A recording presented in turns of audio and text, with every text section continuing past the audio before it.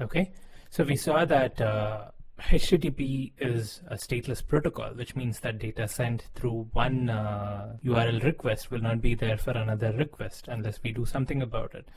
So a request object is not good enough when it comes to persisting data across URL accesses. So in order to make our servlet remember our data, what we need to do is we need to use a different object.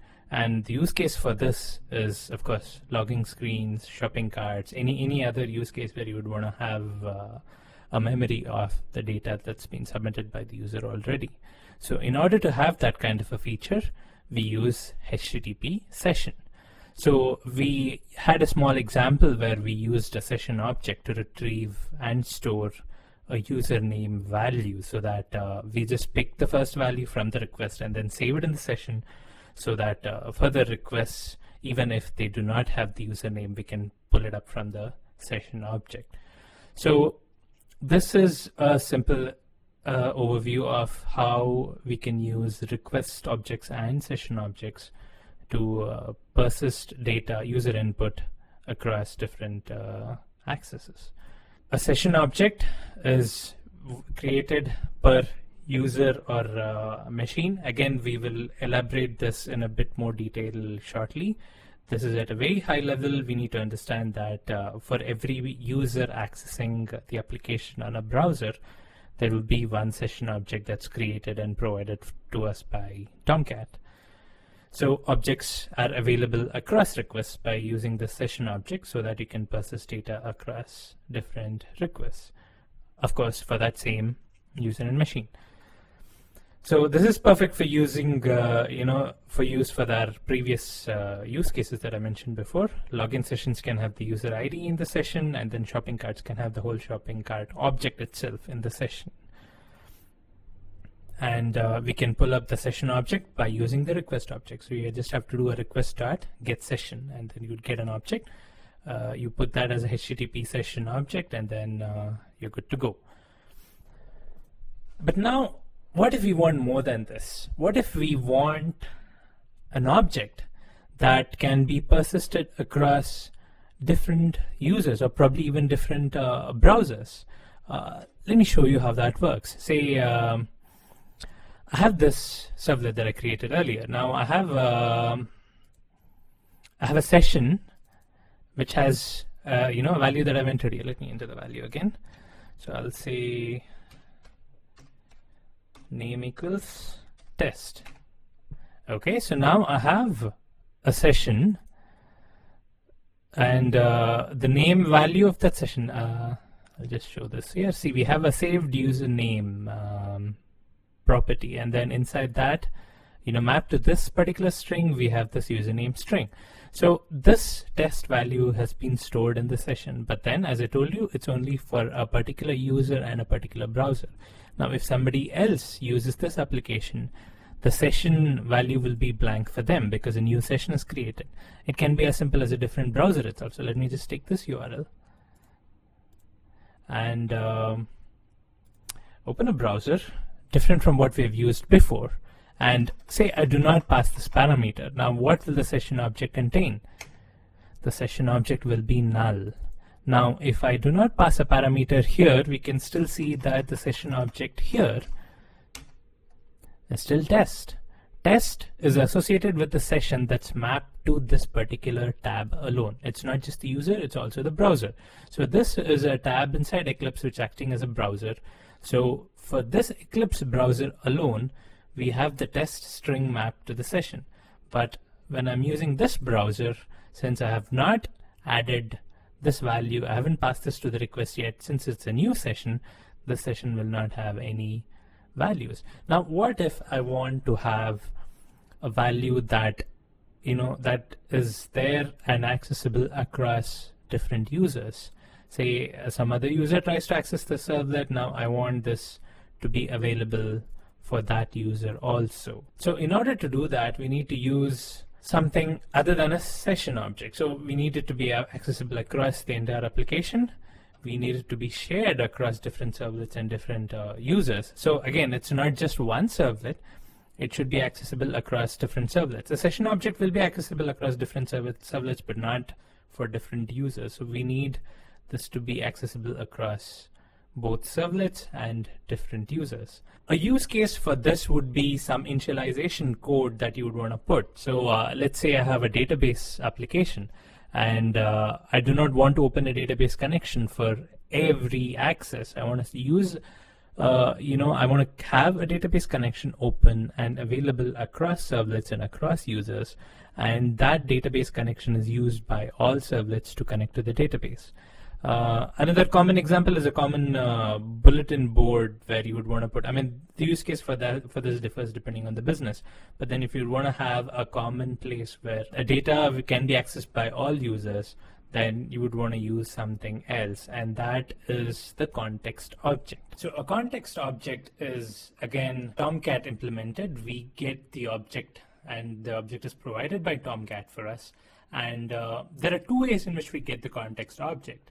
One of the ways require a little bit more knowledge into something else, so I'm going to keep that on hold for now, and I'll show you another way to access this context object. It's the second way.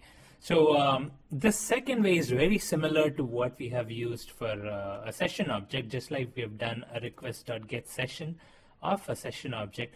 The same way we can get the context object also from this request object. So let's do that here.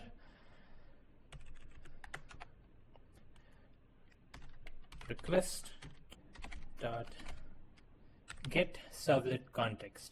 So the response type is servlet context, so I'll have to declare a variable of servlet context.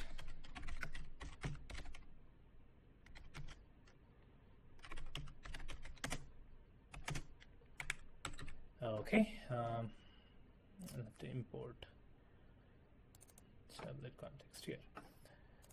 So adding values to the context is again similar to adding values to the session. So I will have the same logic flow here. If the username is not blank, then along with adding it to the session, I'll add it to the context also. Even context has a set attribute method. So I will use the same set here. So I will have a saved username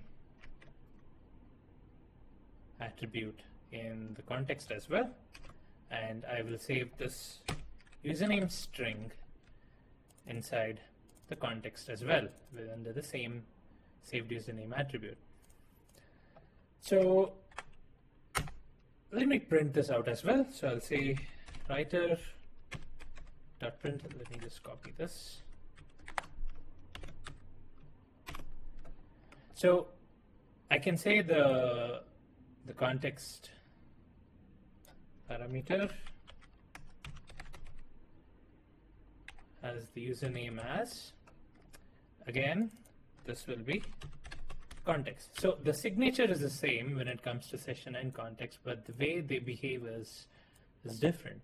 So when the session object has only data for that particular user alone and that particular browser alone, a context parameter has value for across the application for different users. So there's only one context per web application, but there are different session, and there'll be one session parameter per user and per browser.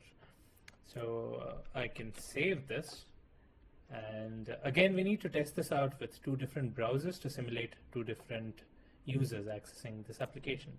So I'll first use this. So I haven't entered any user value here, so the request, session, and context are all blank. Now let me try this on a different browser as well. So we'll see this as two different users. Now for both these users, all the three are blank. Now let me pass a value here. User 1 has been passed, and it goes into the request object, it goes into the session object, and it goes into the context object. Now, if I access over here, now if I access the same thing here, I'm not going to pass a value. So a request object is obviously null.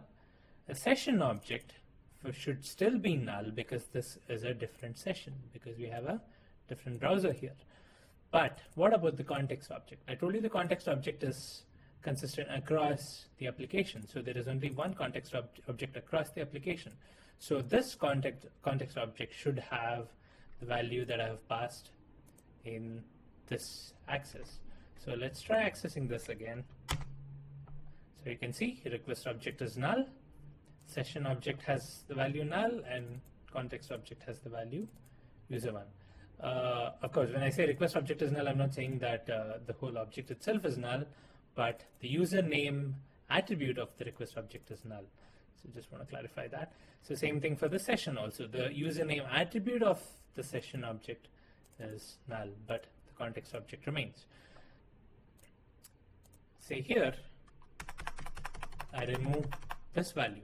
Now this particular session for this browser tab has the session value set and the context value set. So now if I access this, only the request parameter should be null. So let's test that. Yes, that request parameter is null. The session parameter will be there because we've asked this value in a previous session, and the context parameter, of course, goes without saying. It's same across the application, so this will still continue to be user1.